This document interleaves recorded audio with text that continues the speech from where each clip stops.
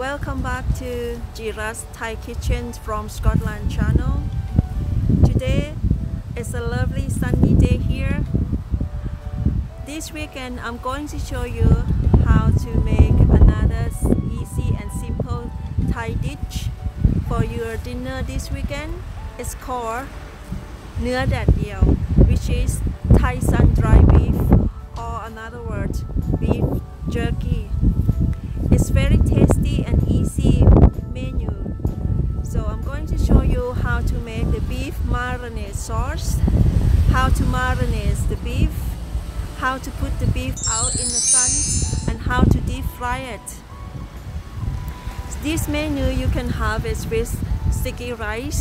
Many Thai people love to have it with sticky rice and rice, or you can have it as a snack.